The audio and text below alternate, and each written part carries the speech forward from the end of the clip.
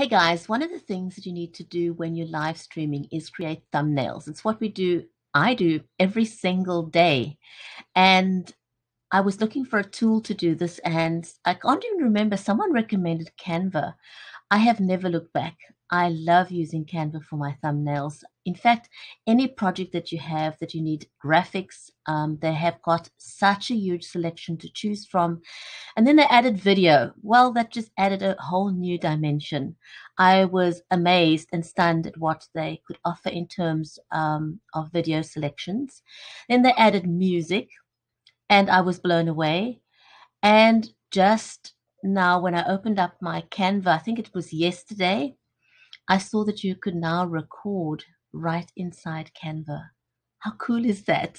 It is absolutely amazing. So if you haven't checked out Canva yet, I recommend that you do. It's my number one go-to.